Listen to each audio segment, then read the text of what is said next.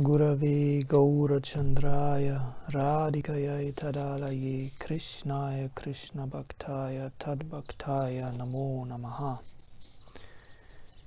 The following are the glories of Mohini Ekadashi from the Karma Purana. Shri Yudhishthira Maharaj said, O Lord Janardana, what is the name of the Ekadashi, the 11th day of the moon, that occurs during the light fortnight or the waxing moon Shukla Paksha of the month of Vaishakha, which corresponds to April or May? What is the process for observing it properly? Kindly narrate all these details to me. The Supreme Personality of Godhead, Lord Shri Krishna, replied, O blessed son of Dharma, meaning religiosity and divine duty, what Vasishta Muni once told to Lord Ramachandra, I shall now describe to you. Please hear me attentively. So, previously, Lord Ramachandra asked Vasishta Muni, O great sage, I would like to hear about the best of all fasting days, that day which destroys all kinds of sins and sorrows.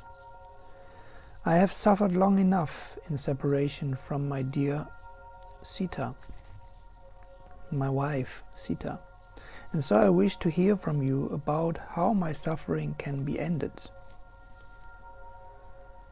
The sage Vasishta replied, O Lord Rama, O you whose intelligence is so keen, simply by remembering your name one can cross the ocean of the material world. You have questioned me in order to benefit all of humanity and fulfill everyone's desires. I shall now describe that day of fasting which purifies the whole world.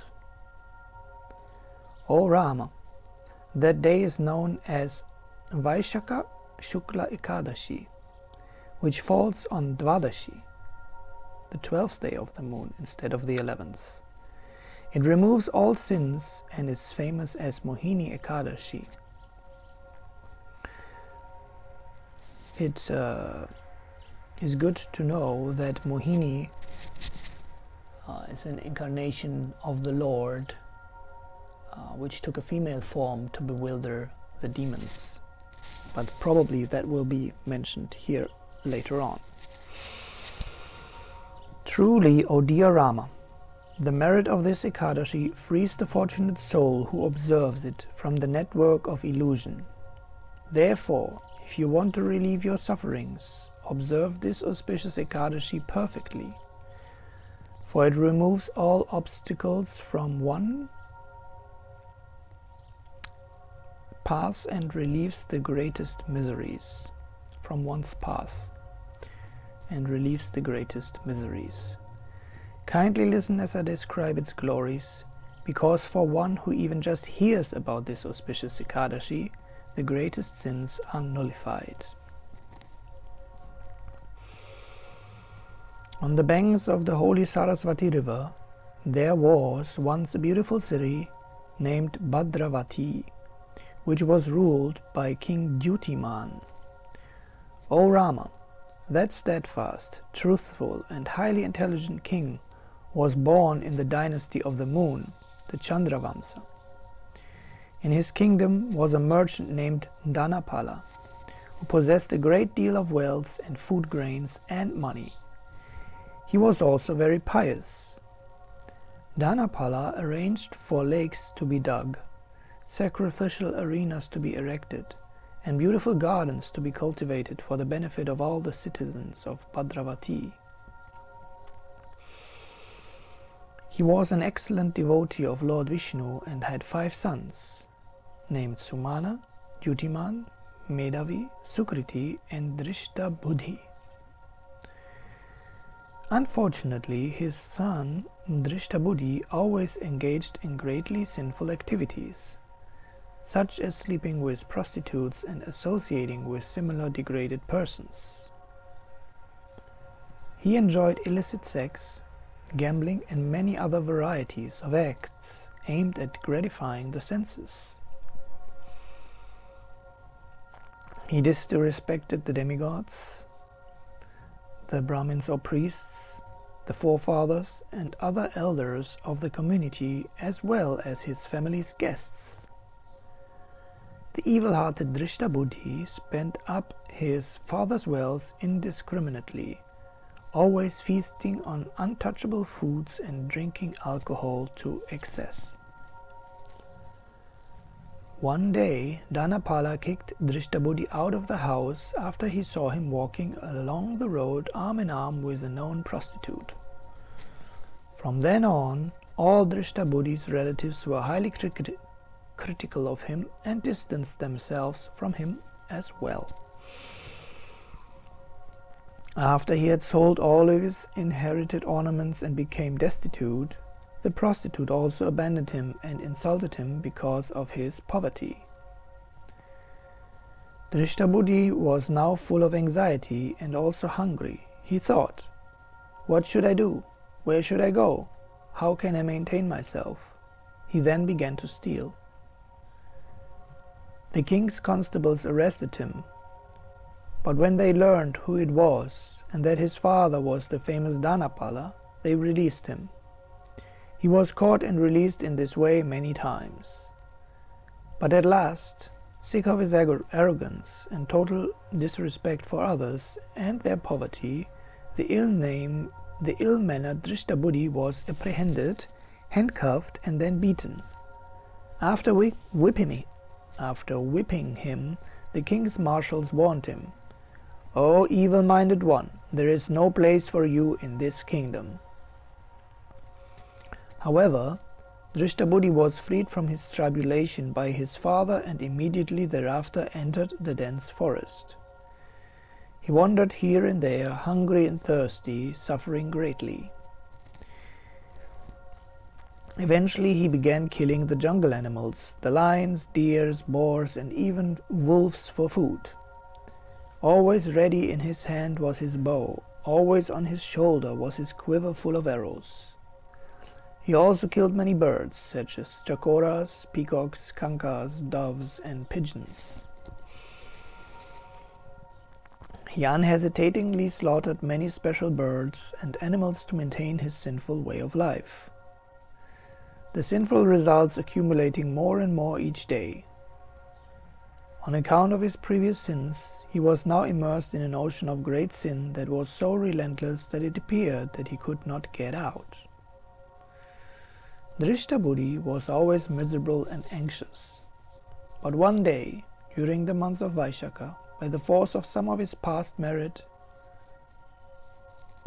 pious merit, he chanced upon the sacred ashram or shelter of Kaundinya Muni. The great sage had just finished bathing in the Ganga river, and water was dripping from him still. Drishtabuddhi had the great good fortune to touch some of those droplets of water that were falling from the great sage's wet clothing. Instantly Drishtabuddhi was freed from his ignorance, and his sinful reactions were reduced. Offering his humble obeisance to Kaundinya Muni, Drishtabuddhi prayed to him with joined palms. "O great priest, please describe to me some of the atonement I may perform without too much endeavor. I have committed so many sins in my life, and these have now made me very poor." The great seer replied, "O son, listen with great attention, for by hearing me your life will change, and you will become free of all your remaining sins. In the light fortnight of this very month, Vaishakha, April-May, there occurs the sacred Mohini Ekadashi, which has the power to nullify sins as vast and weighty as Mount Sumeru, the world-actual mountain. If you follow my advice and faithfully observe a fast on this Ekadashi, which is so dear to Lord Hari, you will be freed from all the sinful reactions of many, many births. Hearing these words with great joy, Drishtabuddhi promised to observe a fast on Mohini Ekadashi according to the sage's instructions and direction. O best of kings, O Ramachandra Bhagavan, O Supreme Lord, by fasting completely on Mohini Ekadashi, the once sinful Drishtabuddhi, the prodigal son of the merchant Dhanapala, became sinless. Afterwards, he achieved a beautiful transcendental form, free at last of all obstacles, rode upon the carrier of Lord Vishnu, named Garuda, to the supreme spiritual abode of the Lord. O Ramachandra, the fast day of Mohini Ekadashi removes the darkest illusory attachments to material existence. There is thus no better fast day in all the three worlds than this.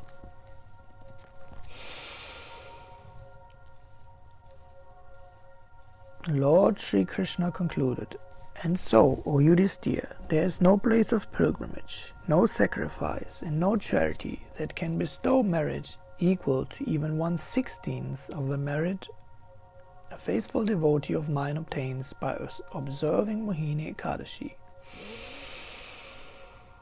And he who hears and studies the glories of Mohini Ekadashi achieves the merit of giving away 1,000 cows in charity." So, here ends the description, and it may be added that there should be no grains, no pulses on this day be eaten. There are also some more strict rules which are followed by many, but this is the main thing: no pulses, no grains. And then in the next morning the fast has to be broken with sanctified grains or pulses. There are special times for that, so if you have any questions about particularities, you are most welcome, as well as your comments. May the Om-Love be with you. Jai Shri, Radhe Shyam.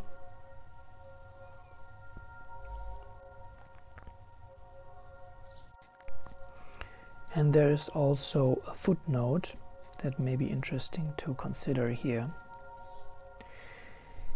If the holy day fast falls on Dvadashi, there's a special calculation of the moon phases, it is still called Ekadashi in the Vedic literature.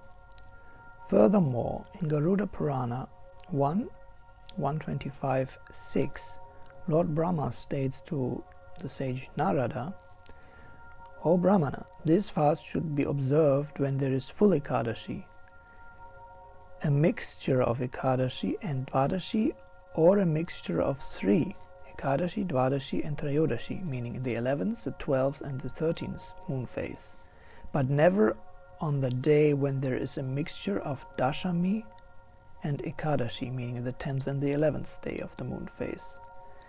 This is also upheld in the scripture called Hari Bhakti Vilas, the Vaishnava Smriti Shastra, and upheld by Srila Bhakti Siddhanta Saraswati Thakur Prabhupada in his Navadvip Panchika introduction. That is just a special note for those who know more about the calculations of these holy days. Jai Shri, Radhe Shyam.